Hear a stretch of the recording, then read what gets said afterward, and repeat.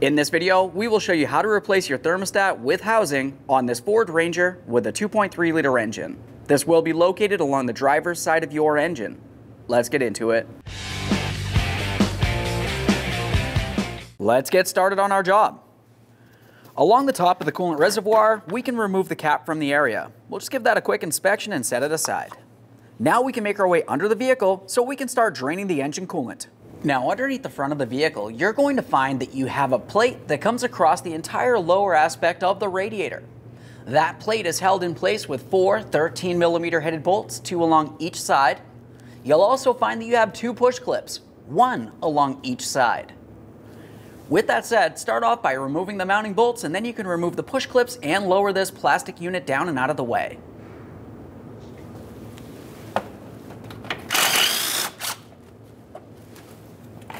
Inspect your mounting hardware as you remove it. Replace it as necessary.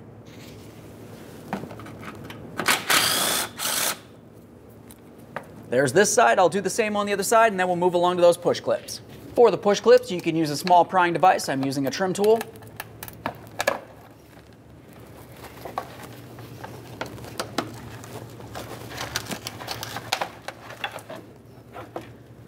Let's set this aside.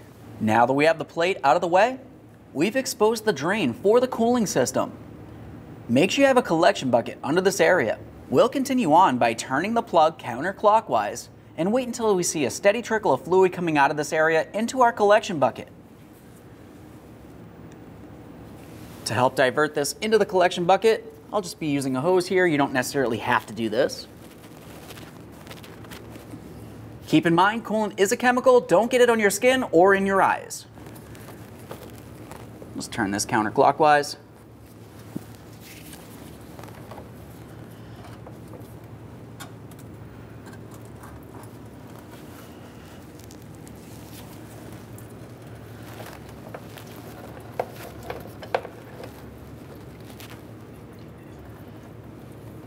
Let's let this drain. Once you feel as though the coolant has drained out of the system, continue on to closing off your drain. Just make sure the petcock's nice and tight.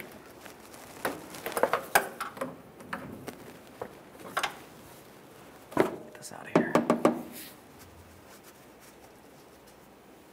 At this point, we can put on our plate. Align the push clips along each side, press them into position.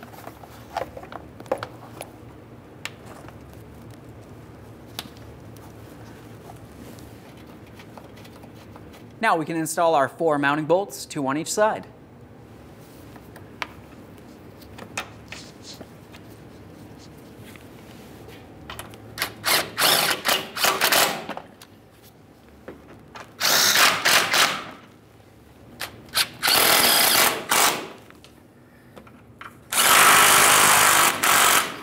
At this point, everything should be nice and tight underneath the vehicle. Now up inside the engine compartment, we'll be paying attention along underneath the power steering pump. That's where you're going to find your thermostat housing.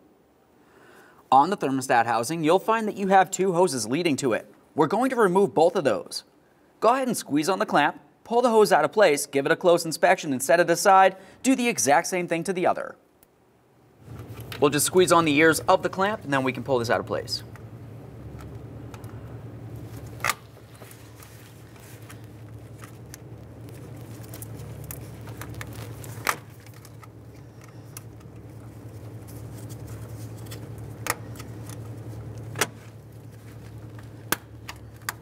Once you have the hose clamp moved, we'll be using a hose pick.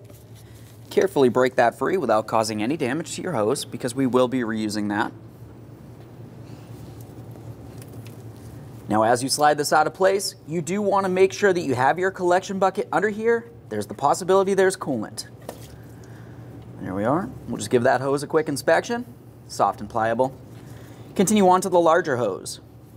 Our clamp's down along the bottom on this one.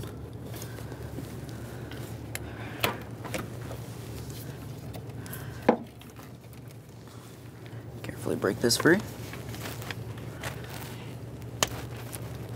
Still have the possibility of coolant this entire time.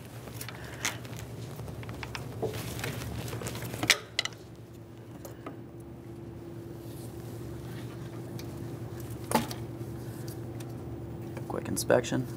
Now that we have both of the hoses off of there, the next thing we'll do is continue on to removing all 3 of our 8mm headed bolts that hold this in place.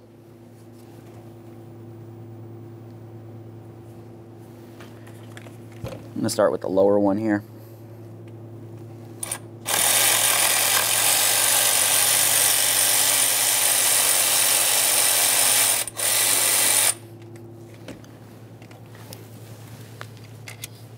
As always, we'll be inspecting the mounting hardware as we remove it, replacing it as necessary.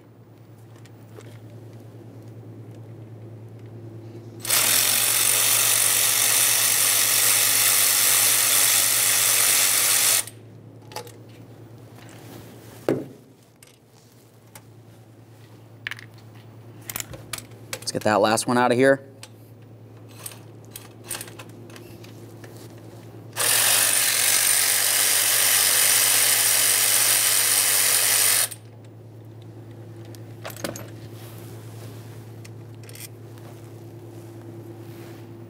At this point, we'll take hold of the thermostat housing and remove it from the vehicle.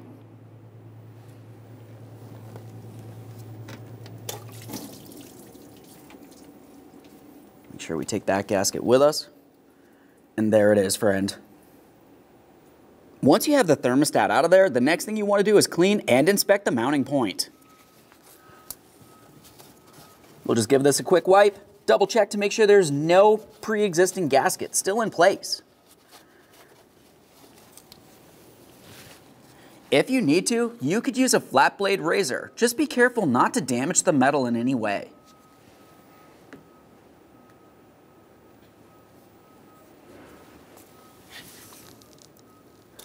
Just go nice and flat against this.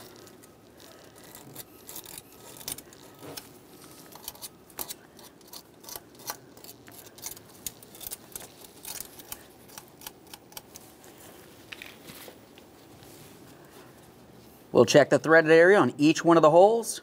Okay, now we can install our brand new thermostat with housing. Double check to make sure the gasket is still in place. You just want to press it in firmly all the way around. Once you've done so, you can continue on to putting this in place. We'll align all of our mounting bolt holes, start in the mounting bolts. Once you have them in there, go ahead and torque those to 89 inch-pounds.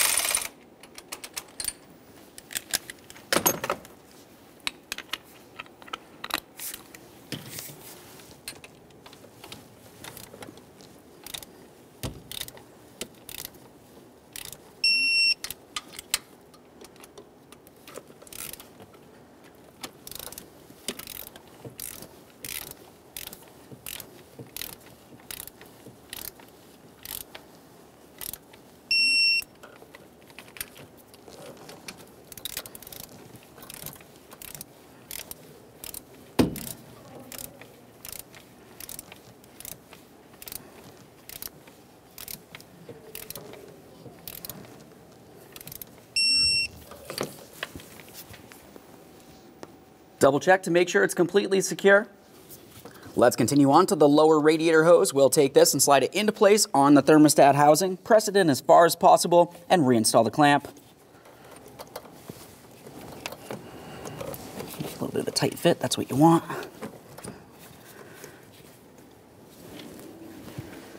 Now with these clamps, if they're stuck in this position, you will want to make sure that they retract up against that hose. We'll just use a pry bar or screwdriver and just gently try to separate this area. Careful for any pinch points.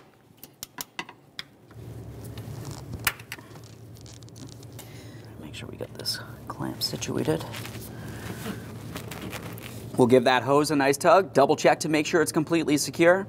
Do the exact same thing to your other hose. Slide that on as far as possible. Get this clamp in position.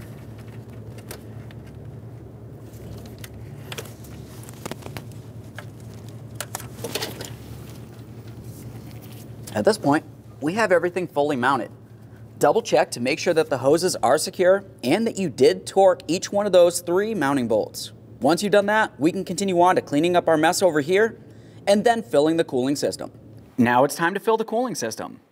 When doing so, it's important to pay attention to the chart that's located along the front of the coolant reservoir. We want to be at approximately the maximum line when everything's said and done. What you'll notice is as you add coolant, it's going to start making its way down into the system and air will make its way up, meaning the coolant level will continue making its way down. Now some people will try to use a funnel to fill the cooling system, in which case you want to be careful in this instance because you don't want to go past the maximum line. The funnel's pretty much just great for not making a mess.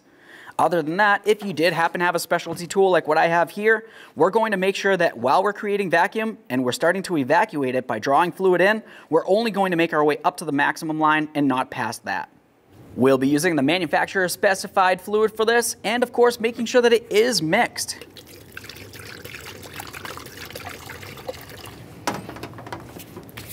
At this point I'll get my tool set up.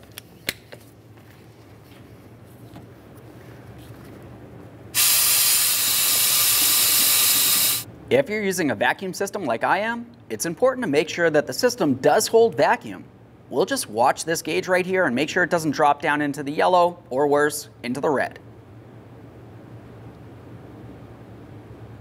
Now, assuming that hasn't moved into the yellow or into the red, we'll continue on adding coolant.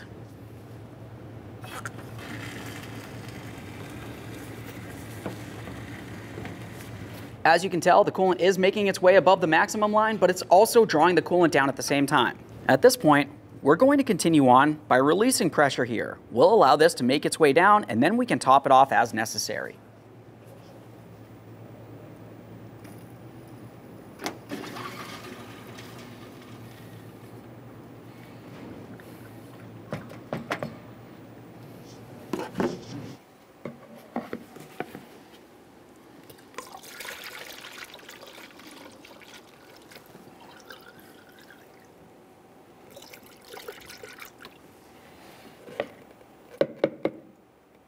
Okay, the next thing you want to do is hop in the passenger compartment. Start up your vehicle and let it run for a little while.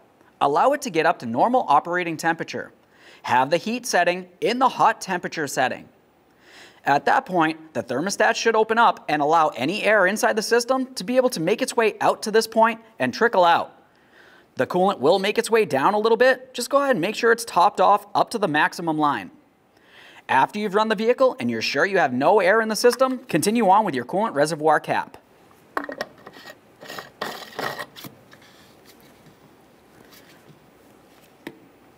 Okay friends, we've got our vehicle back together. At this point, you want to go ahead and clean up your mess. Check for leaks, and then take your vehicle for a road test. Thanks for watching. When only the best will do, demand TRQ. The only company that lets you view before you do. TRQ is committed to offering the highest quality aftermarket auto parts that are engineered for peace of mind. Thanks for using and viewing with TRQ.